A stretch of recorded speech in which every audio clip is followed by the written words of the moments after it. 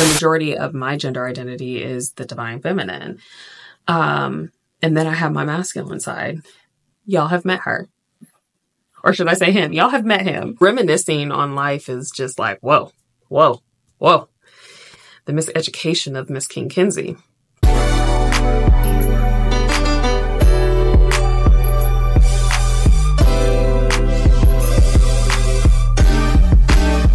Hey KiNGPiNs! Hey guys, welcome or welcome back to my channel. If you are new here, my name is King Kinsey. I call my subscribers KiNGPiNs. So if you want to become a KiNGPiN, go ahead and hit that subscribe button, hit that bell so you will be made aware first of when I drop my videos. And welcome, welcome, welcome to the first episode of my new series called the Kinsey Perspective, where we sit and we talk. This can come in many forms. It is very much a talk series, giving very much podcast, but I'm not going to call it that yet. This will be the designated space where we have conversations about almost anything. So I would love to hear your thoughts on topics that you would like to just have a good old conversation about. You know what I'm saying? Kick your feet up, get your glass of wine, get your tea, get your spliff, get your whatever it is that you need to just come kick it and just have a real conversation for a minute. Okay. Anyways, guys, thanks for picking up my call, and I hope you enjoyed today's conversation. Today on the docket is a subject that I have been holding out for quite some time to speak about. It's been approximately a year and 2 months since this event occurred, and I have been meaning to, girl, this hair is greasy. Ooh, I need a wash. I had surgery on January 18th of 2023, and it was very much a life-changing, so to speak, surgery that affected me in many ways. And I'm one of millions of women that can relate to this surgery and the way that it makes them feel pre and post operative. It's very hard to talk about. I've cried many, many, many tears. I don't think I have any more to give, and I definitely never want to be that vlogger on camera just crying her eyes out. And not that there's anything wrong with that. I just didn't want my channel to be that or about that.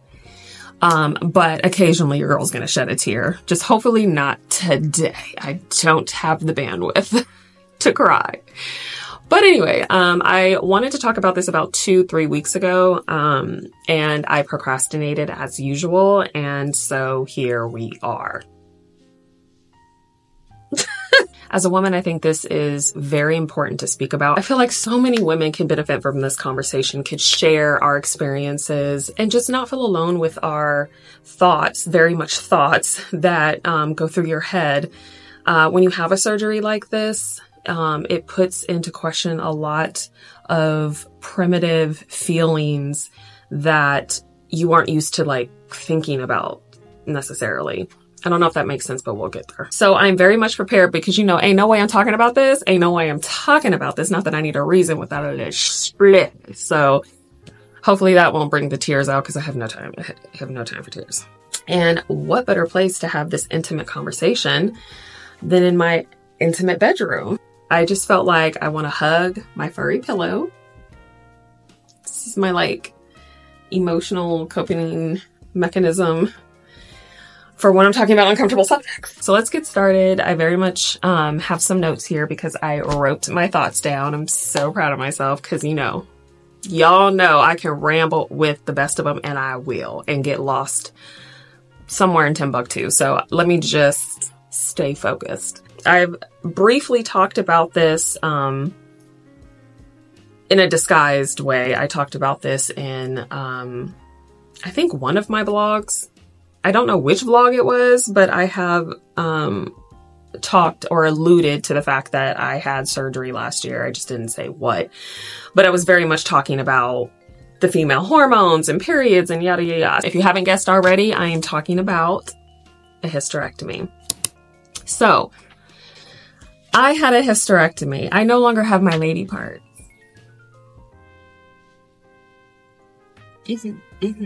and I'm upset about it. No, I'm just playing. I was very much one of those feelings I'm talking about. I was very, very upset about it for different reasons. So let's start from the beginning, okay? She very much started her period when she was 13. TMI, but we're gonna go here, so let's go.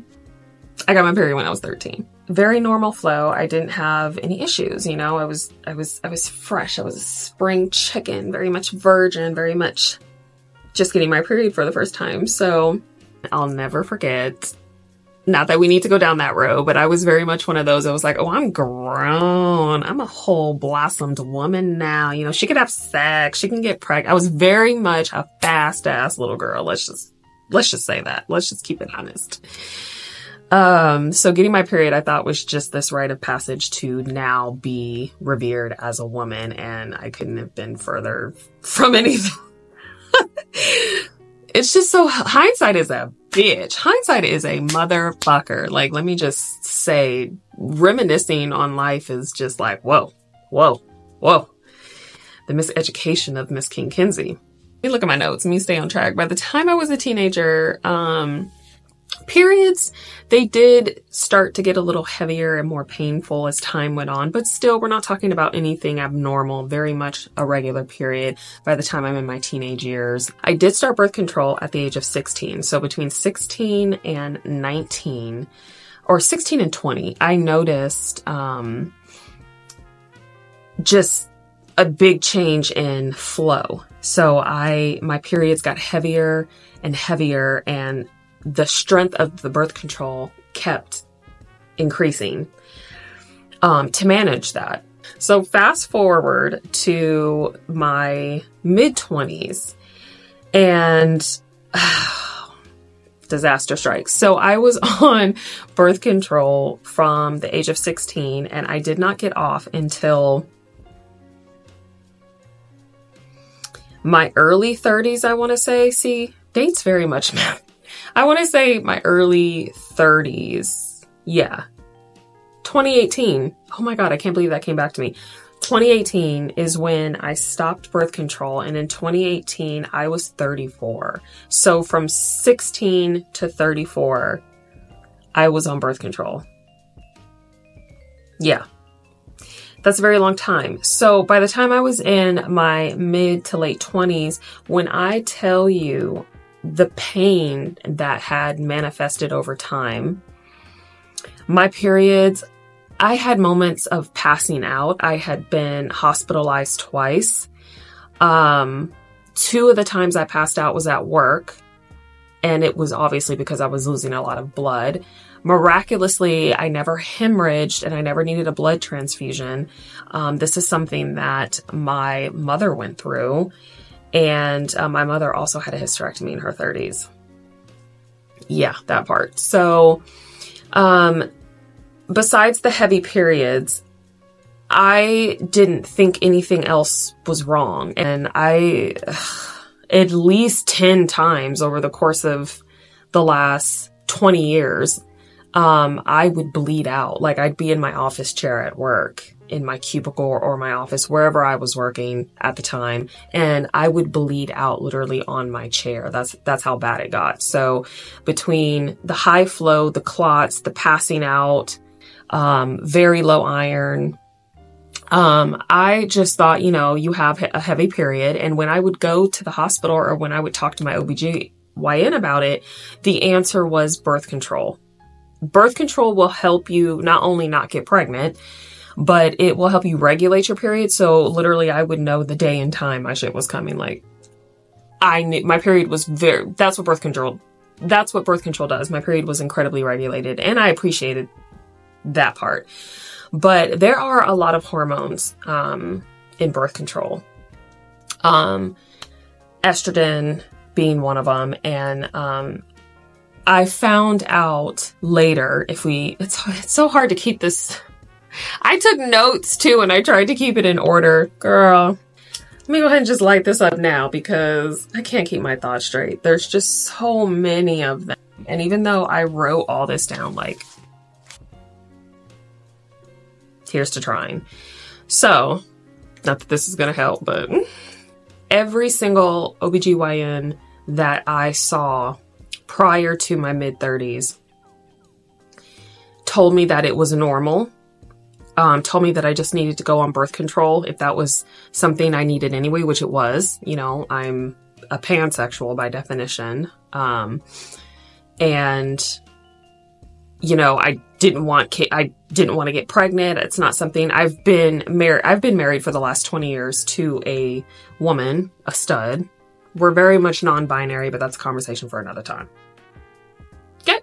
But, pronouns aside, I have been with the same person for the last 20 years. And in terms of my sexuality, male, female, it don't matter. If I have a connection with you, we can go there.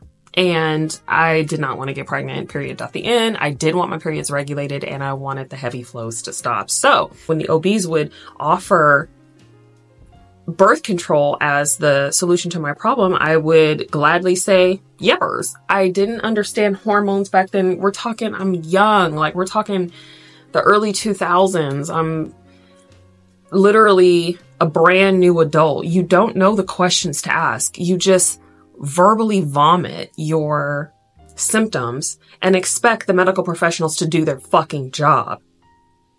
See? The anger.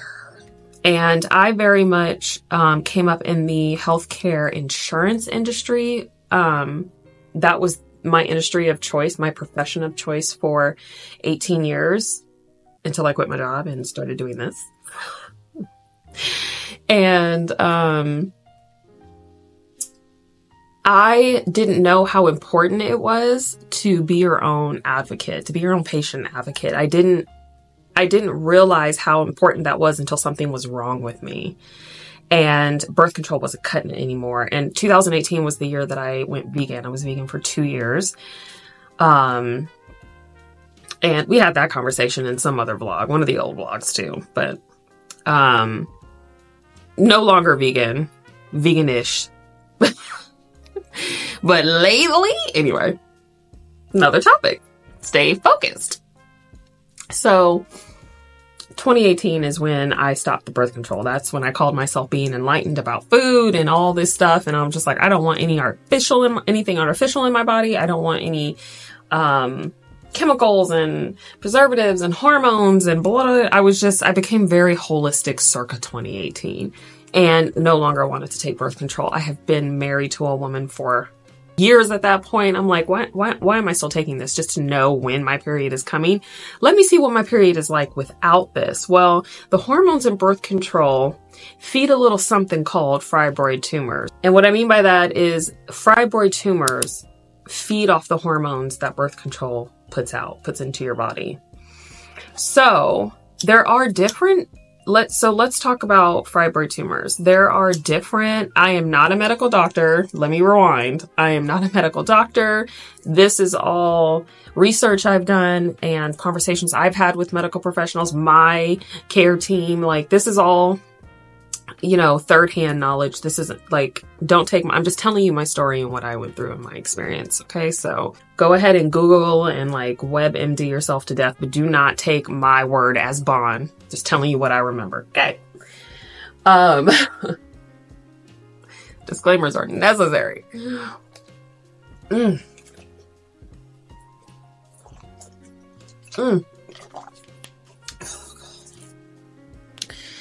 All right. Ooh, that MJ. How your mouth spitting cotton. Okay. Now that I wet my thrapple. So fast forward to my mid-30s. I'm off of birth control, 2018. My periods start getting worse than they were. And that's saying a lot, like real bad. To the point where I can't stay at work. I'm gonna need you to focus. One thing I'm gonna need you to do is focus. Okay? So we're in my mid-30s. She's a little older. She's a little wiser.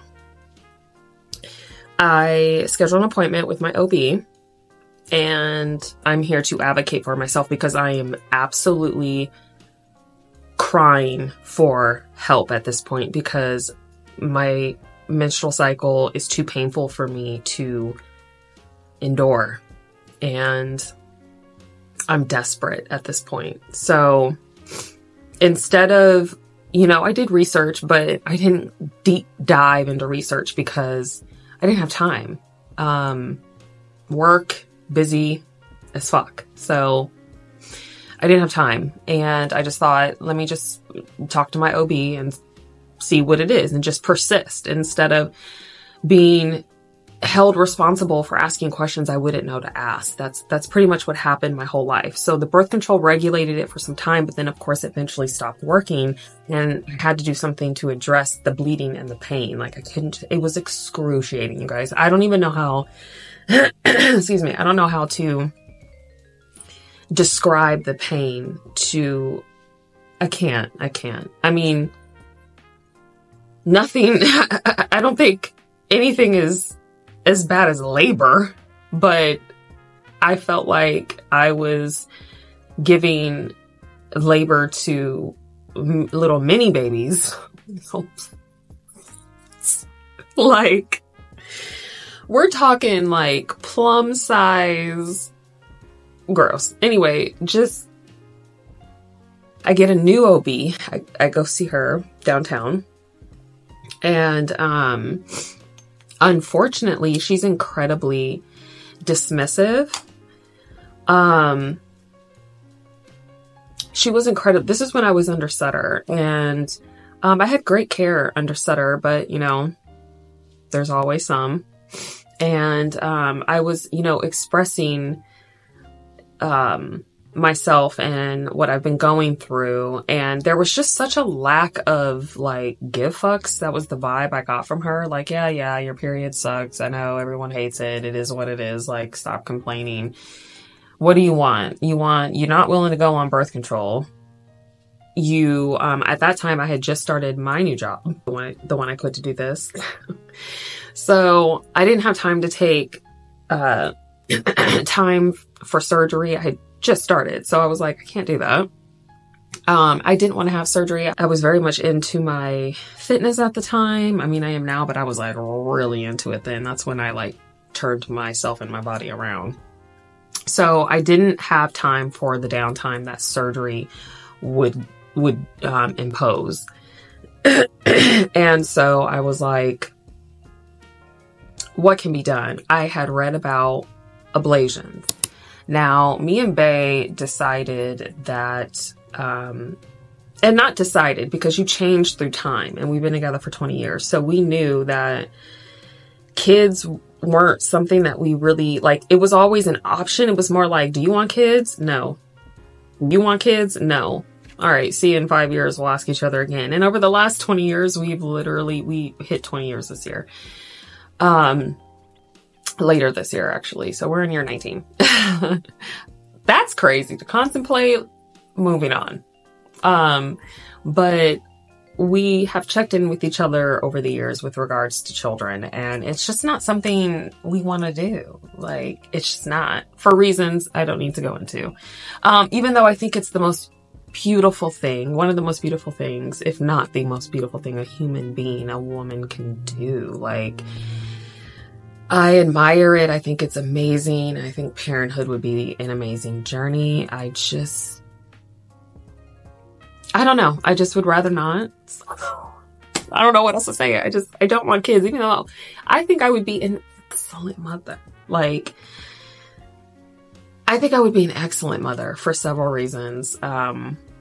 So for that reason, Bae and I have always said adoption is an option. So I don't really have, my body tells me, my mind tells my body, or in whichever order, my body tells me that I want to bear children. That's that tick you get, that time clock. It's biological in women. And sometimes that pain can make you feel sad, and because your body isn't doing what it's made to do, and you just have that yearning and longing and yada yada. And that aside, being with a woman, you can't have an accident.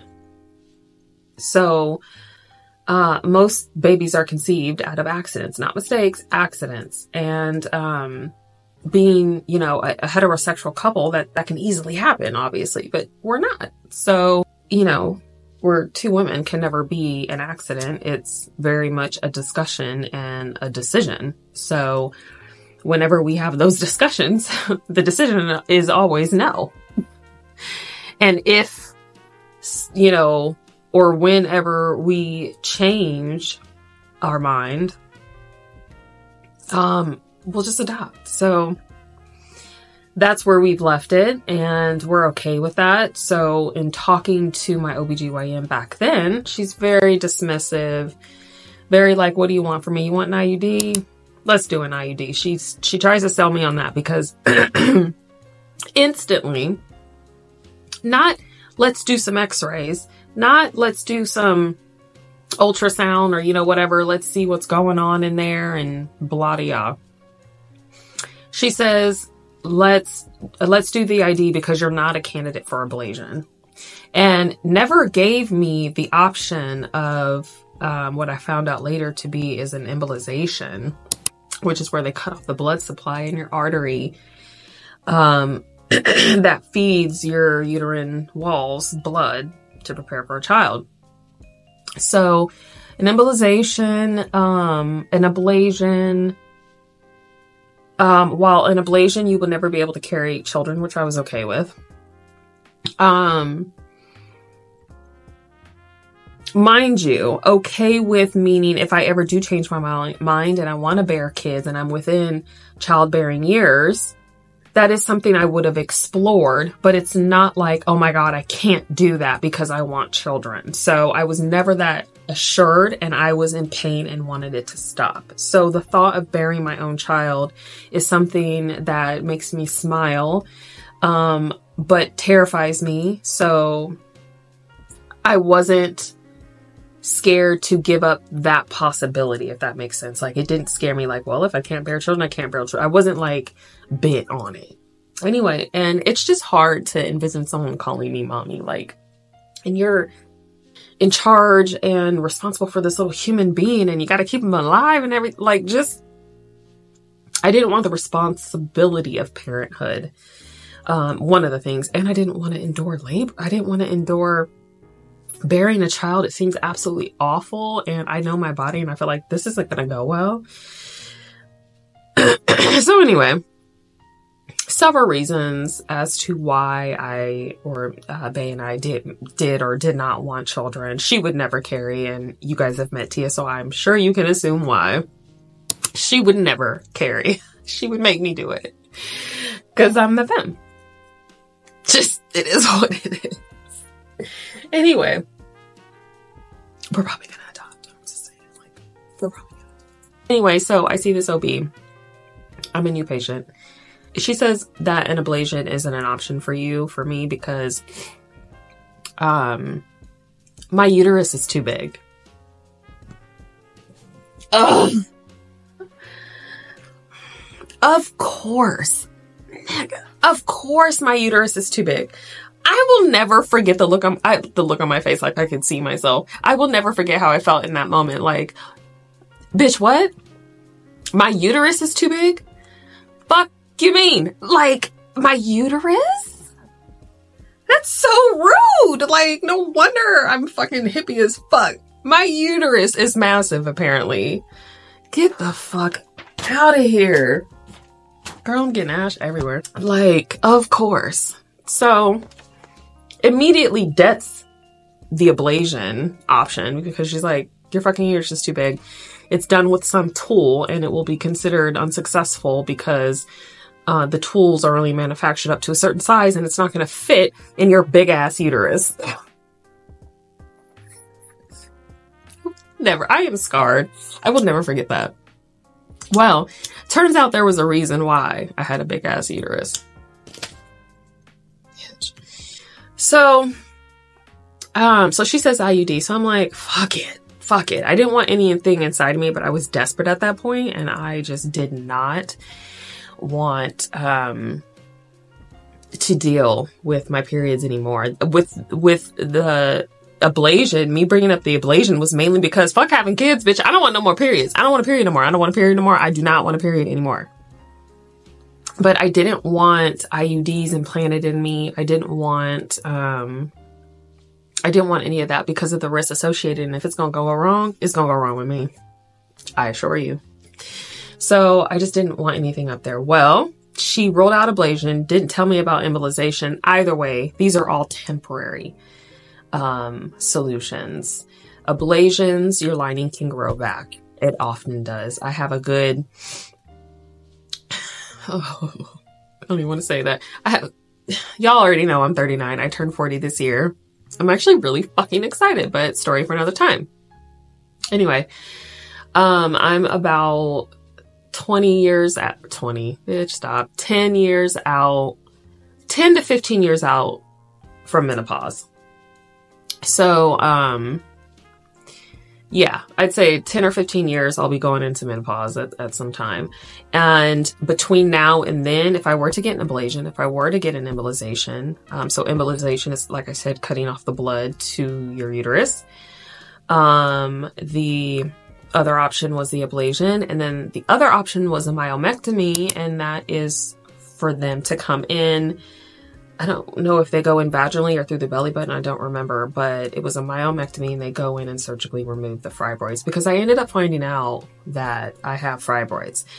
On my second visit, the one thing she did do was order the ultrasound, and that's how she found out. I thought that was a possibility because, again, my mom had this, worse. She like passed out, blue, 2 blood transfusions, almost died. Real fucked up situation in her 30s. I remember it. I was like in middle school. It was bad. But yeah, so she had the same situation and she got a hysterectomy because of it. She kept her ovaries though. And luckily, so did I. I have the biggest smile for that because when I tell you I was incredibly thankful, like, so thankful. I don't know in what order this conversation is going to be. I need a fucking whiteboard or something because I have no clue the conversation. Like, editing this is going to be a bitch. We're already almost an hour in and I'm not even halfway through the story. Oh, editing. Anyway, so she presents these options to me. Ablation's out the question. I can't have downtime for surgery right now. I was like, absolutely not. I cannot not stop working. I'm going to get fat.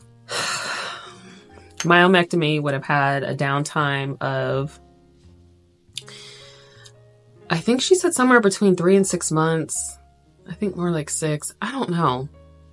Like I could go back to work after 3, but no working out for like 6 months. Some shit like that. But either way, I was like, no working out? Fuck no. That ain't gonna work for me. And I just started a new job. No. Ablation out the question. Uterus too big. Fuck me. And what was the other one? Oh, IUD. And I'm just thinking, fuck, no. She's like, I really think this is going to be a solution for you. And I'm just sitting here like, this is going to be a problem. I just fucking knew it. She wasn't listening. Okay, Linda wasn't listening. So she gives me the IUD right then and there, y'all. Right then and there.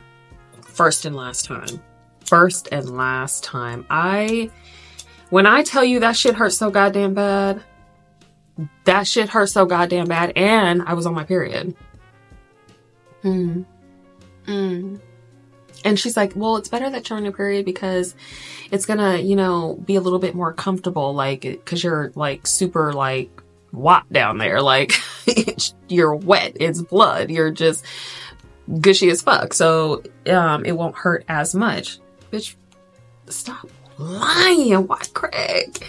Why you got to lie? Like, that shit hurts so. Oh, I'll never forget that. That shit hurts so bad. It's relatively quick, but not quick enough.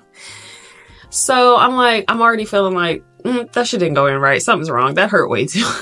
Something's wrong. Y'all, When I tell you this, y'all gonna throw up. So, y'all, ladies, I hope the ladies I'm reaching have had hysterectomies. I mean, I don't wish that upon anybody, but this conversation will hit for those that can relate. And I know there are millions of you. So this is why I'm doing that video. I just have to like remind myself that this is why I'm talking about this. You guys, if I haven't said already, I'm a very private person. So my decision to become a vlogger, I don't know how I got here. I don't know how, I know, but at the same time, I'm like, this is hard for me and it's bringing me out of my shell and I'm getting there and I'm enjoying the ride for the most part. But yeah, this was needed to talk about this. Again, not that I need an excuse, but this is hard. Ooh, this is hard. And I'm about to show y'all some shit. You're going to be like, say what? Anyway, all my late 30s, girlies, 40s, 50s. If you have had a hysterectomy, girl, I feel you. And the way they used to perform these procedures back in the day. Oh, I feel you. I feel you. I am lucky from that perspective. Anyway, none of those options were options for me. And with the exception of the IUD. So that's why I got it same day. And that shit was just horrible. But fast forward, I want to say it was about 8 to like 10 months, not quite a full year, but about 8 to 10 months after I got the IUD. When I tell y'all, not only were my periods incredibly turbulent in the months that followed, after I got the IUD. And I called in about it several times and they said that it's normal and it's probably going to cause more bleeding the first time. And then I'll slowly start to see that like in about a year's time, you won't even have a period anymore is what they were telling me.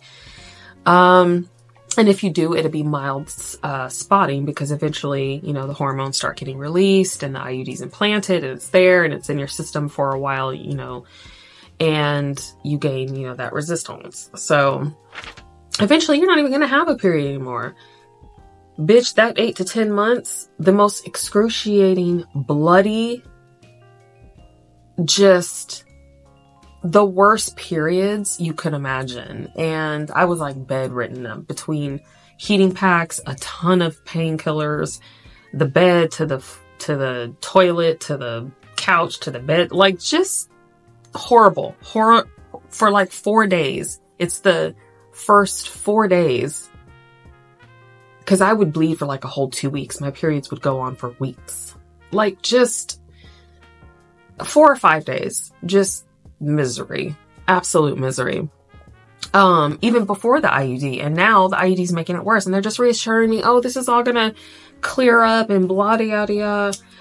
And then one fine day, I'm in the shower and cleansing myself down there, and I feel something, and I'm like, what the fuck is that? I feel like a wire, and I'm like, okay, I know my pubes are not that coarse. I know my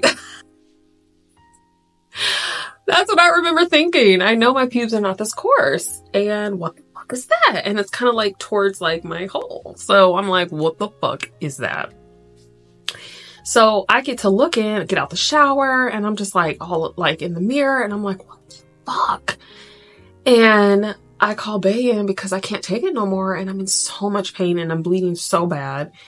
And to make a long story short, I ended up on my back in the bed, and I mean, we're lesbians, we can do this. I mean, we're very familiar with each other and we're like best friends and lovers. So it's like the best of both worlds. And it was like, Bae took over. Okay. She was not playing. She couldn't have me hurting like that. So she literally took over. It was like, psh, open up, in there.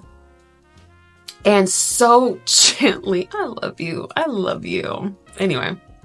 And, very gently. And while I was like hysterically crying, she was just being incredibly gentle and literally like slowly guided her hand in there, cuffed her hand around the IUD and pulled it out just ever so slowly where it wasn't catching on any walls or anything else. She was just making sure it wasn't connected to anything so that it wouldn't pull on anything. And it took her about less than 3 minutes to maneuver around to get it out safely and whole. Because me feeling the wires means that it dropped, because my periods are so turbulent. Side note, when I did go, the OB told me that the chances of me having endometriosis or adenomyosis were high. She thought more particularly would be adenomyosis, because the pain is very focused. It's very pinpointed, like it's in a certain area and it's concentrated in that area. The pain is excruciating. Endometriosis, endometriosis, it spreads over your entire abdomen. So it's more of a all over pain, not a localized pain, if I'm making any sense. So, she thought the chances of me having adenomyosis and fibroid tumors, were high. It was just a matter of, how large are the fibroids? And what kills me is I had already had a pap smear and I didn't want another one. So we didn't need to do that, but she could have like gotten her hands up there and felt around a little bit. She didn't do that. Not at all. She just was there to put the IUD in. And, anyway, so yeah, the IUD came out, girl. It came out violently. And like I knew it would. I knew it. And what's funny is when she opened me up, she was like, oh, you really are a heavy bleeder. Bitch, I'm trying to tell you. Go over here. Anyway, so second visit, because I was in so much pain with the IUD, I went in with a second visit before it fell out. So she's like, okay, let's do the ultrasound. That's when I find out, yeah, I have the fibroids. And so this is the killer part. Radiology results come in, and I in fact have fibroids, and they're massive. Okay, talking to you. They're massive, and I don't know that they're massive in that moment, because my results were just sent to the portal where I can view them and decipher them for myself. I did receive a call, and it was explained to me that I have fibroid tumors, but they did not go over the size of those tumors. I actually went onto the portal to see that, to look for that, to see what the sizes were. The embolization, the ablation, not a candidate. Embolization is temporary. I wanted something more permanent. That was my thing. And I thought the ablation was the answer until I found out I got a rather large uterus. And that's what I forgot to say. That is why I had an enlarged uterus, was because I had these massive fibroid tumors riddled throughout my uterus. Now, I did not realize the size of them at the time of the ultrasound when she gave me the results, because she didn't go over the size. They weren't detrimental to it. It wasn't like it was detrimental to my health, like an emergency, like, oh, these got to come out. It was just more of, they're a good size, and, they can be the cause, for sure. They're increasing your bleeding and causing discomfort. And, either you can stay with you can continue the course with the IUD and just have eventually very low flow periods and, get you to a state where you can withstand your period. If, birth control is not an option, and yada, yada, yada. So then, of course, as you know, the IUD falls out, and then I'm like, what the fuck? I call them back, and I'm just like, this didn't work for the reasons that I thought. And I bleed too heavy for this. Like, it was bound to be pushed out, and I have fibroids. So I've had enough of that, OB. I change it. Okay. So, but before I do that, I just endure it for like another year. And I'm just like, fuck it. I just know that I'm going to be fucked up. And at this point, like, I'm working at, from home often. And then COVID happened. So then it was, you're working from home permanently, and it made it a little bit more bearable to sustain my periods because I was at home. And even though it was still ridiculous. So, like, I'm just like, no, I can't do that. A couple of years go by. I'm just like, I can't have surgery. I can't do this. I can't do this. And then, I get to the point, obviously, where I left my career, my old profession behind. I quit my job. And I'm like, I'm moving on. So, meanwhile, I'm still enduring these excruciating periods monthly. And I bleed for like 2 weeks. Literally. And then I have 1 week to myself. And then the next week I'm back at it with premenstrual symptoms. And so I really only had 1 week of the month to like be okay. And it was just not okay. And I couldn't take it anymore. So Bay and I, you know, had a conversation, and it went very much a lot like, you have to have a hysterectomy. That's just where we're at. Let's get on the phone. Let's get another OB and get a second opinion and all of that jazz. So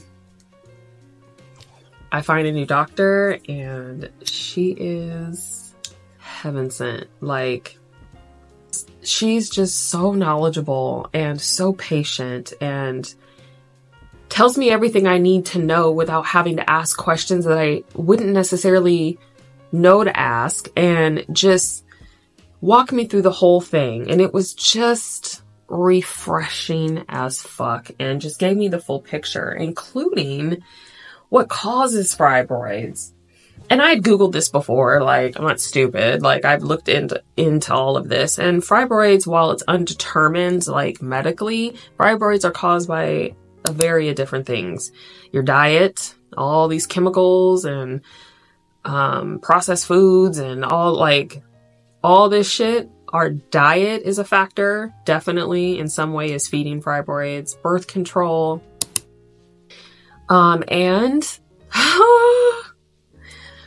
this part, hair relaxers, chemical hair treatments that have formaldehyde in them. And I'm talking like, I mean, I got my hair relaxed for years, as early as 7 all the way to now, 2021. Recently, I put a relaxer in my hair, and that's what's at the ends here. That still hasn't grown out yet. But chemicals, hair chemicals. I used to get keratin treatments. I used to get Brazilian blowouts. Chemicals. So that diet, birth control, like, causes these abnormal,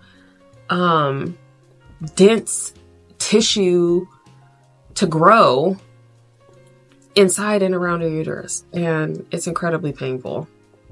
So then she proceeds to tell me that, well, I wish, she was like, they've probably gotten, you know, bigger in the last couple of years, but it can't be like that much. And she's like, let me look at the record. She pulls up the lab results, or the radiology results.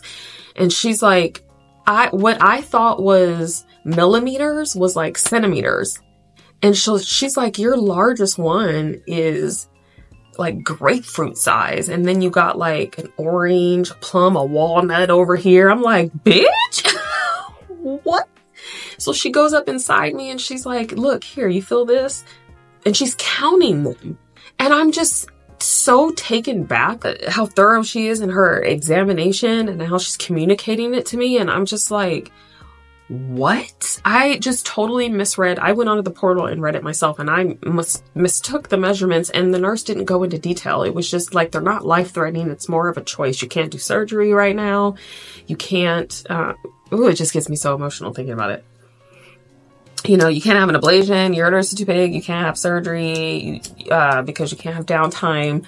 The IUD didn't fell out, girl. Like, nothing's working. And even when I would go to the ER, like, The 2 times I was hospitalized for losing a shit ton of blood, like, and I was in so much pain, so they called 911. Like, this was in my early 20s.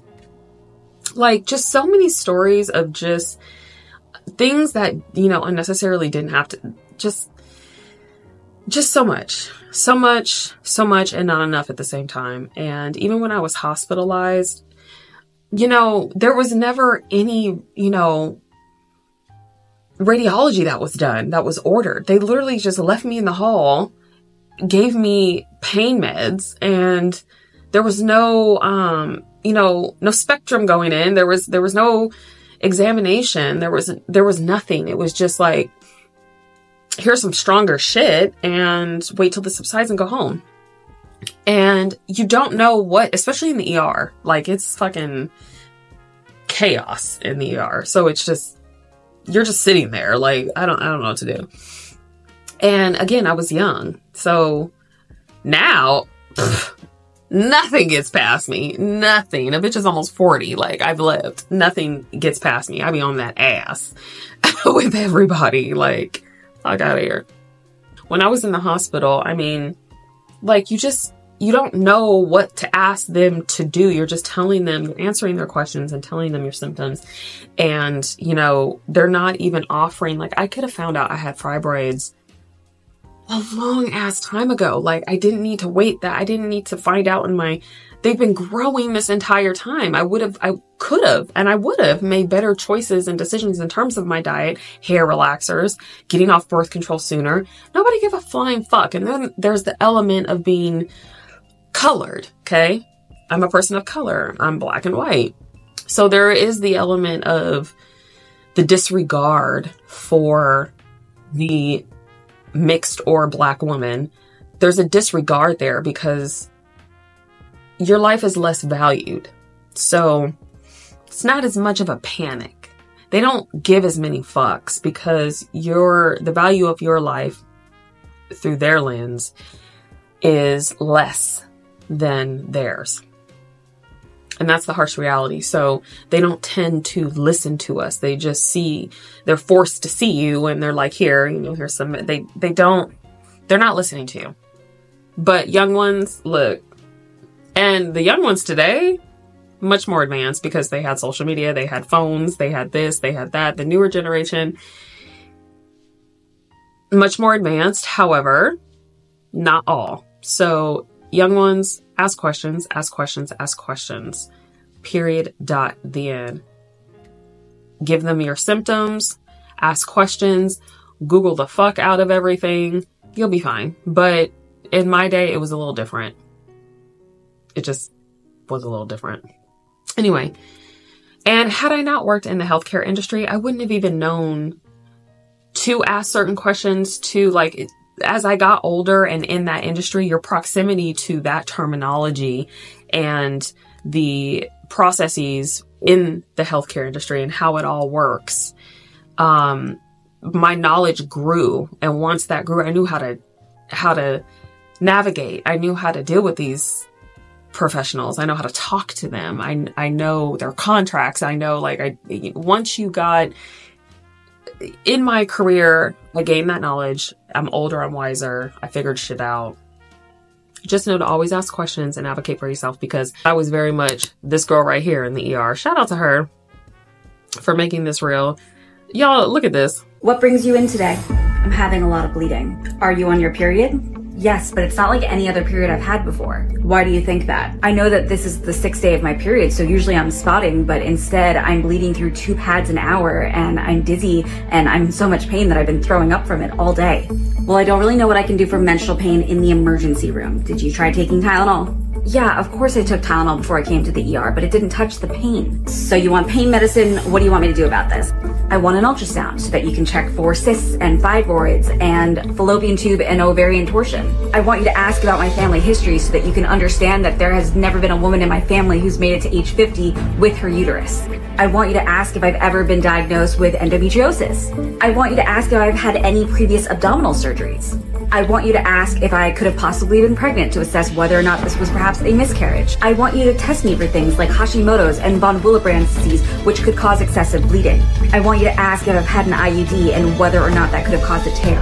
I want you to ask if I'm on any medications that could cause excessive bleeding like warfarin or Lovenox. I want you to check on my iron levels. I want you to treat me like a patient who showed up to the emergency room not with a hangnail, but with pain so bad that they could barely move. So you don't want pain medicine? Of course I want painkillers. I'm in pain. But I also want to make sure that when I leave here and I can't see a gynecologist for at least a week, that we know that we didn't miss anything critical or dangerous. Fine, if you're going to be hysterical. That reel she made was super informative and very much a reenactment of how things went, or should have gone for me had I known how to advocate for myself in that kind of atmosphere. So when I saw that on Instagram, I was like,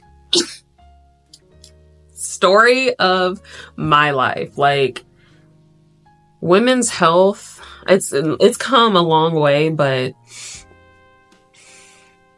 y'all, it is very much a man's world. Men wouldn't have this problem if it were a problem for them. It is very much a man's world. So advocate for yourself if you're a woman, and especially if you are a woman of color, because you will be ignored. Don't be naive.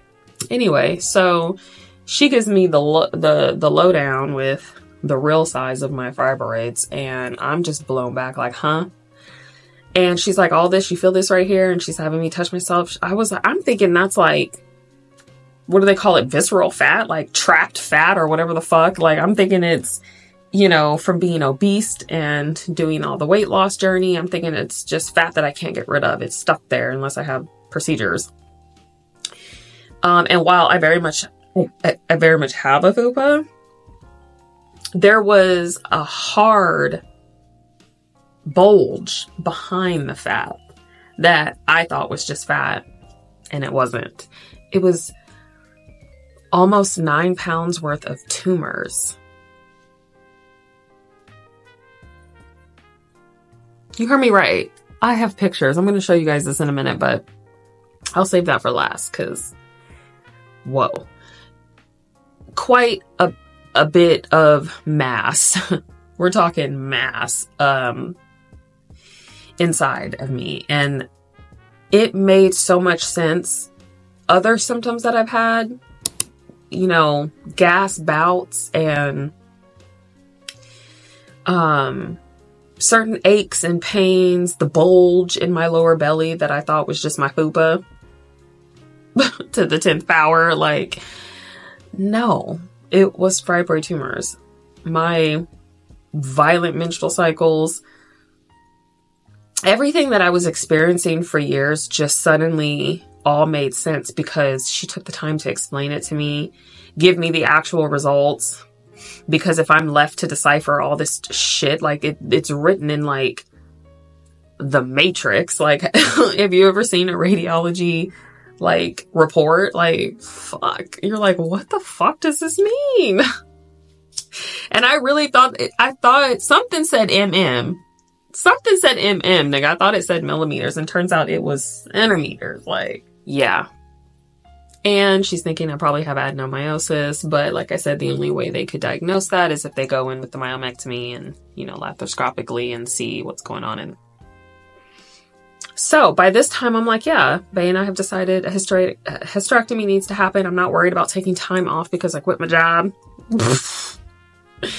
So I'm just like, all right, let's do this. You know, fuck it.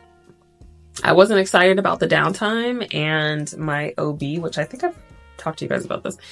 But, oh yeah, I didn't tell you what the surgery was, but I was telling you I'm like super bummed because I gained 30 pounds. I think I said it on the last vlog.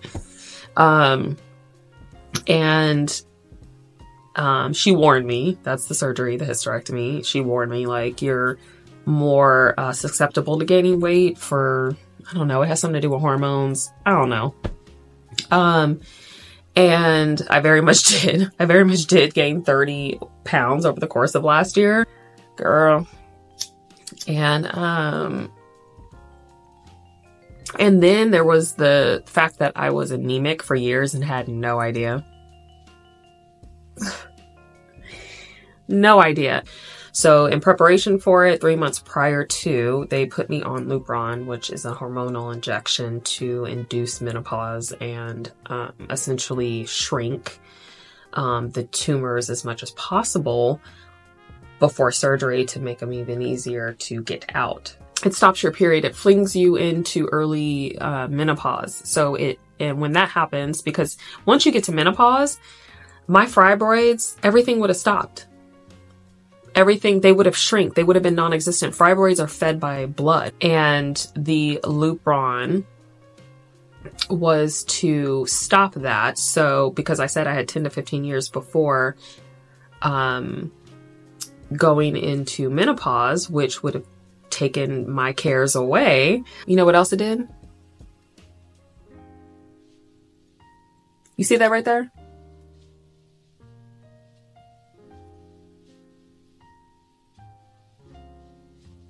Y'all see that? That right there. You need some water. This right here, this little ball, this little motherfucker right here. Y'all see that? Some kind of like, it's not a sty. It's not a sty. It's like a heart. It's a mineral deposit. This is what I found out. It's a mineral deposit, and it showed up. I got that Lupron shot 3 months before my surgery to fling me into menopause, and I went through the worst hot flashes. I had hot flashes like every fucking 30 minutes, and I would race to the door just to get outside because it was, winter 2023. When I tell y'all, the moment I got that hormonal shot, that injection, that Lupron, within a matter of hours, this popped up. Okay, this right here, that's still here. I thought it'd be gone by now. It's literally a mineral deposit, and the Lupron did it. The Lupron did it. It's very much a thing. The Lupron did it. What else? Oh, I had to get an MRI, which hurt like a motherfucker, like trying to get up. The MRI doesn't hurt. You're just laying on your back flat, or whatever position they put you in. I was on my back, and not only are you in this confined space with this alarming sound going off, that part I can get past, but you're on the table for like 40 fucking minutes, and I had an IV, and they had to do the contrast or whatever. And it's cold, like it makes you cold. When you're sitting on the table, your back just starts hurting. I'm almost 40. The fuck? I can't lay on my back and expect to like get up okay for 45 minutes? Lay on my back for 45 minutes? No. So I was paralyzed when they were like, okay, you're all done. You can go, blah, blah, blah. Oh my God, I need to switch sides. Oh my God. Oh, I feel like my hip just popped. So I didn't have a period, and that part was great. Let me tell you. As far as I was concerned, that shit was out. Everything was kind of smooth sailing up until that point, and then I had the surgery, and girl, when I woke up, y'all, when I woke up from that surgery, I was scared because one, we didn't know for sure if they were going to have to take my ovaries, because my, if I did have endometriosis and it was riddled throughout, she could have had to take my ovaries. She thought also that likelihood was not that, and that I have adenomyosis. She ended up confirming that after the fact. I'll show you the pictures in a minute. She ended up confirming that I did in fact have that uterine lining disease, adenomyosis, and almost 9 pounds worth of tumors that was in the process of being shrunk by the Lupron. So they were bigger prior to getting the hormonal injection, which is crazy to contemplate, but fuck.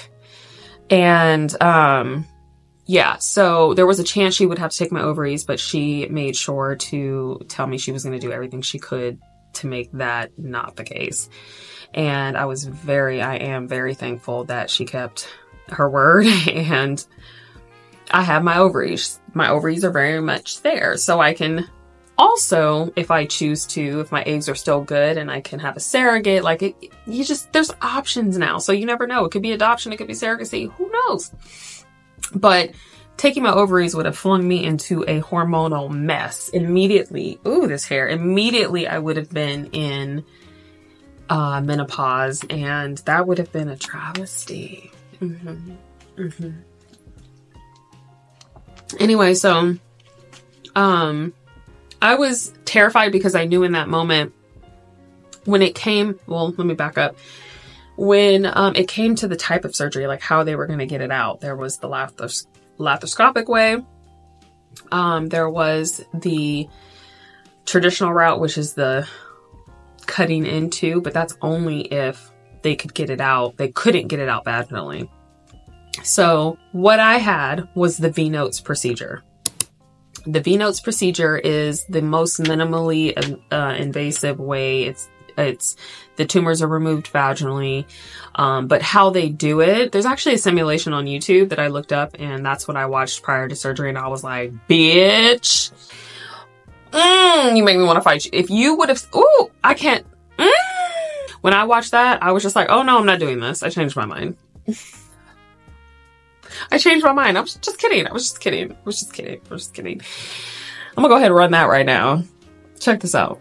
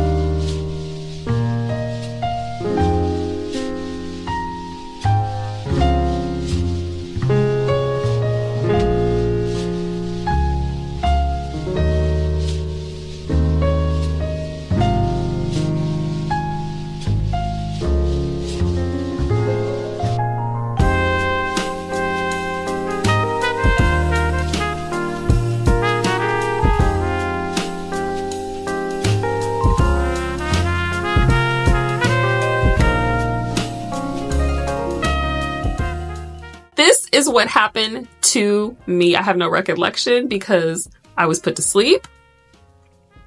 But this is what happened to me. Girl. Okay, so when I woke up from surgery, what the variables were, do you have your ovaries? Did they have to cut into you? Because she said your fibroids are so big that it may, well, she said, I've seen worse cases. She's like, you're not like, oh my God, you know, they're big, but I've seen worse. Like, she said she had seen women who've had fibroids grow right into their fucking rib cage. Damn. Like the pain of it all. I wasn't that bad, but I was bad. So yeah. And the Lupron, like I said, was shrinking it by the time we got to surgery. So it was probably fucking 10 pounds. All I know, it was a lot. Let me show you. Bitch. Get ready. Okay. Warning. Disclaimer. The images I'm about to show you are incredibly graphic. I can't believe I'm sharing this, but full transparency.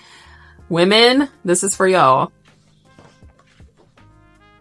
I'm like very much on my phone and I don't want my gimbal to. Okay. Girl. Look at this. Look at this. Look at this. Look at this. Do you see that mass? The mass of masses? Do you see my guts on the operating table? Like, do you see that? That is insane. That is like, all of that was inside me, you guys. Like, I can't even fathom it. First of all, do you see what looks to be like a whole artery right there? That's a fibroid. That's a fucking fibroid. That's the grapefruit size one she was referring to. That one that was all up in my gut that I would feel the most pain, which was, if I remember correctly, on my left side, or was it my right? I don't remember. But when I was having my periods where the most pain would be concentrated, it was around that big motherfucker. Look at the mass. All of that is uterus chopped and screwed, cervix chopped and screwed, and a whole ton of fibroid tumors chopped and screwed. And one intact. Like, crazy. Insane. And then here, this surgery changed me. I mean, the only other surgery I've ever had is a tonsillectomy. And 2 rhinoplasties. I told y'all about that. That'd be story time for another time. I said that then. But now that I've launched this new series, the Kinsey Perspective, we can talk about it here. Stay tuned. So yeah, tonsillectomy, 2 rhinoplasties, this, and wisdom teeth. I'm literally going to have this framed. I'm keeping these pictures. I asked her for these pictures because I wanted to see what had been ruining my life for years. Like what had been just had me in so much pain. And the mass. Here are my ovaries. Look at that. That is insane. That is insane. She put a ruler next. That's hilarious. She put a whole ruler next to it. But that's insane. Those are my ovaries. So she was like, yeah, first of all, that looks like fat on a chicken. My ovaries are intact, okay? I was very happy. Very happy. So surgery's over. Went well. It ran longer than expected because she said there was so much, as you just saw. She was like, there was so much and it just kept coming. Her exact words. She said she spoke to me the first time, but I didn't even remember a single conversation I had with her because of the anesthesia, which is normal. But then after she came in the room, and talked to me, and she was like, yeah, surgery went very well. It just was incredibly long. Something like, it was over 6 hours, because it took them so long to get it out. So the vNOTES procedure, she was like, it went well. They were able to get it out vaginally. They had to chop and screw it, as you saw, to do that, but they did. But when I woke up, I had a panic because, I had to, reach down and look and see whether or not they were able to get it out. Because if they weren't able to get it out, they were going to have to cut into me, which would have been even more of a downtime. And healing from a major cut like that, just with cesareans, like you're cutting through the tissue and the muscle. And I was like, fuck my life. Like, ugh, and then I'm going to be scarred and like, fuck. So, I was keeping my fingers crossed, hoping that they would get it out vaginally. And the vNOTES procedure, which I found out was a relatively new thing, like in terms of regular practice. They actually had someone there that oversaw it. There was another doctor, one of the OBGYNs that I saw prior to the one that performed the surgery. She assisted on the surgery because she wanted to be a part of it because the vNOTES procedure is relatively new. And it was, experience for her. And the people who create the device for the vNOTES procedure, they were watching. I had to sign a whole consent form for them to observe it because they want to watch and make sure that the device is being used properly to perform the surgery. So that was kind of cool. Just know I felt like it was an episode of House where they're up and they're watching your guts and all this. It was just like, oh wow, they really like the medical profession, like they really do. Anyway, but when I looked down, I remember like breathing for the first time and it hurt, and I was like, oh bitch, don't breathe, hold your breath. And then I looked and I realized I didn't have a cut. And I immediately just had a sense of relief, just fucking relief. Like, oh God, I tried to move and it was just like, moving my core was incredibly painful, but I had to pee. And let me tell you, I went through the worst, like, gas bout. Like, it was so fucking painful. And, I had like a dream team, like Filipino nurse. Her, like, she was teaching him a trainee of another nurse.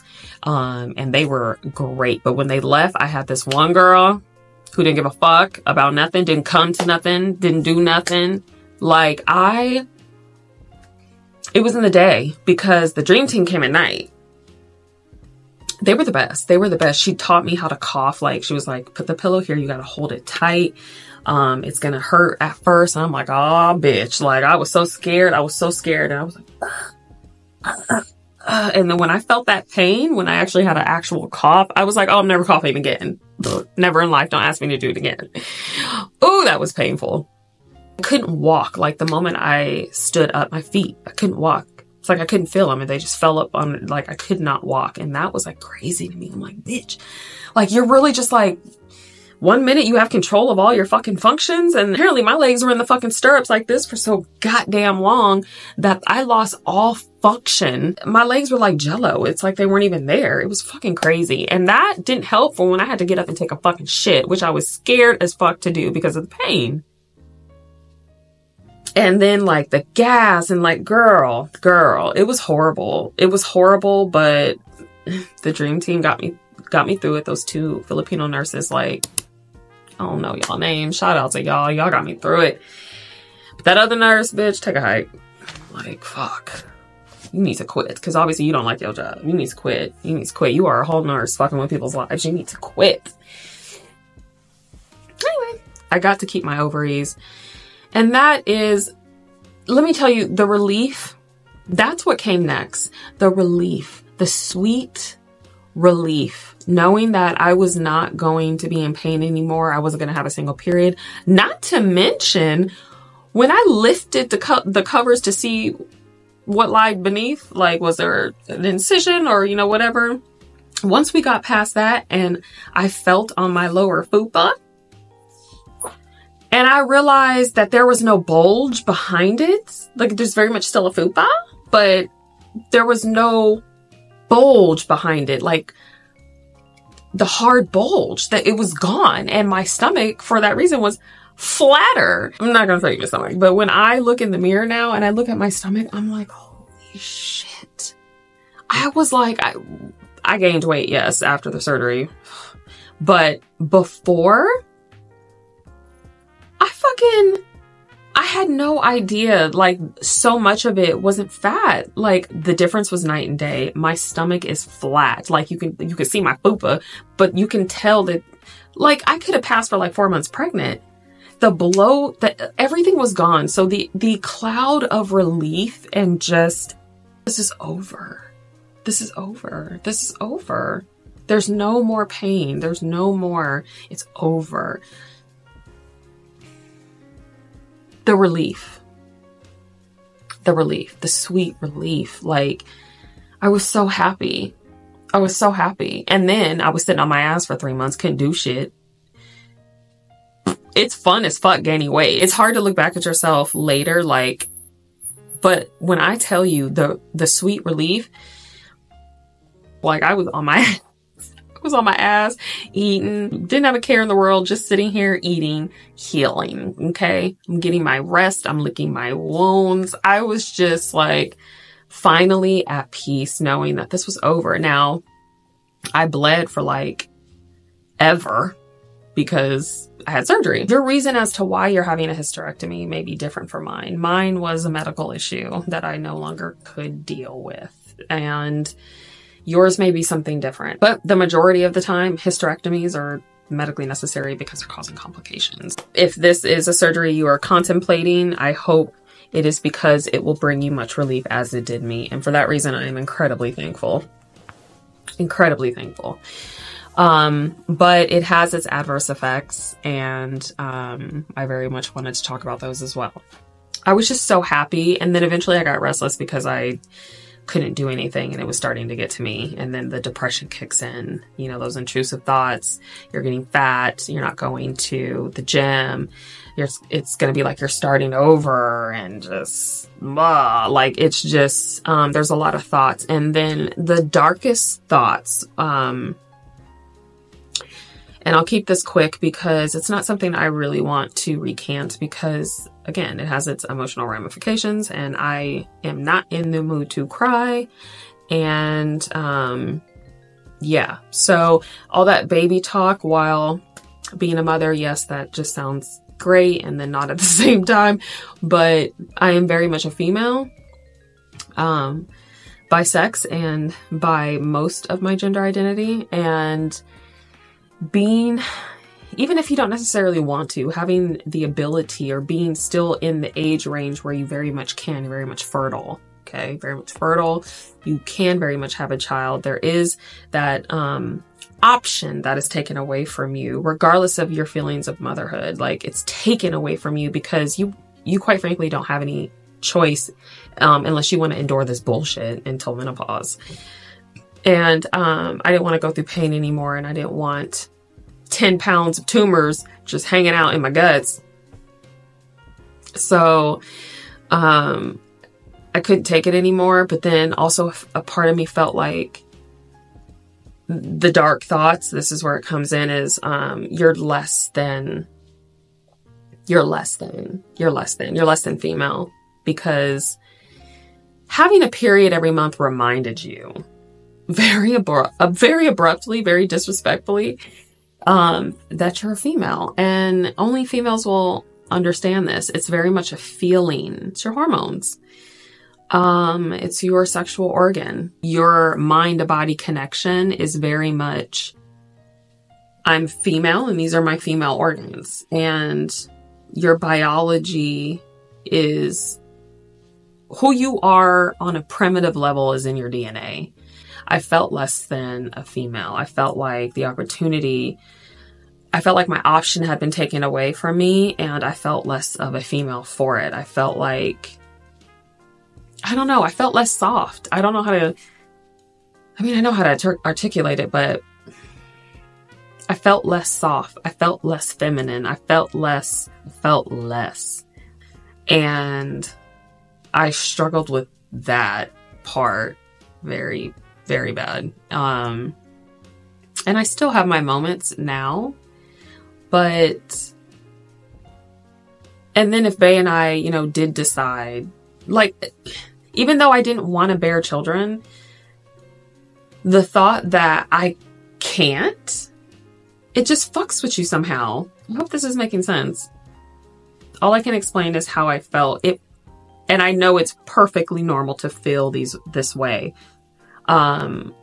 It's a thing. Having the option of motherhood, having the option of bearing your own children taken away from you, even though it's something that you think you don't want, it affects you mentally. It makes you feel like you are less than a woman, less than a whole woman. I'll say that. Like, I'm very much, woman, hear me roar, all of that. I'm very much her. Okay. The majority of my gender identity is the divine feminine. And then I have my masculine side. Y'all have met her. Or should I say him? Y'all have met him. And then, but the majority of me is female, hence, non-binary, pansexual. I'm very smack in the middle of the spectrum. In regards to my sex, very much femme. Okay. Very much femme, very much and I felt less than. I felt less soft. I felt less feminine. And those feelings just make you feel ick. They make you feel like, who are you? And it's dark. It's dark. It's a dark feeling. And I look at birth now. Like, I've seen labor. I've, seen it in person, and I've seen it on TV. And whenever birth is, whether I see it in a vlog or you see it in movie, whenever I see it, a part of me dies a little bit, even though that is nothing I wanted to experience. A part of me, because I don't have the option to experience that if I wanted to, you feel like you have this gaping hole in your pelvis, like nothing's there, boo. My ovaries are there. They took the fallopian tubes as well. Like, everything's gone except my ovaries. And then in a way, you're just kind of like, and then the next you're like, what if I wanted to? Could you imagine like feeling, the heartbeat and growing a human being in your belly? And like, I think it's fascinating. I think it's absolutely fascinating. And terrifying. It's all the feelings, pregnancy, labor, motherhood, it's all the feelings. And it's a feeling that I'm not going to experience. And while I'm okay with it, sometimes I'm not okay with it. And that's the feeling I'm talking about. To all my girlies that have had this experience or will have this experience, I really hope that this conversation reaches you. It's been real. It's been great having this conversation with you guys. Let me know in the comments if you enjoyed the video, what your favorite part was. If you have any questions, ask. I would be happy to answer them from my perspective. Thank you so much for tuning in to the Kinsey Perspective, the first episode. Don't forget to hit that subscribe button, give this video a like, and share it if you feel like it was helpful or could be helpful to someone else. We've been on the phone for like almost 2.5 hours. With that being said, bye. Thanks for watching, guys. Bye. Stay tuned for the next one.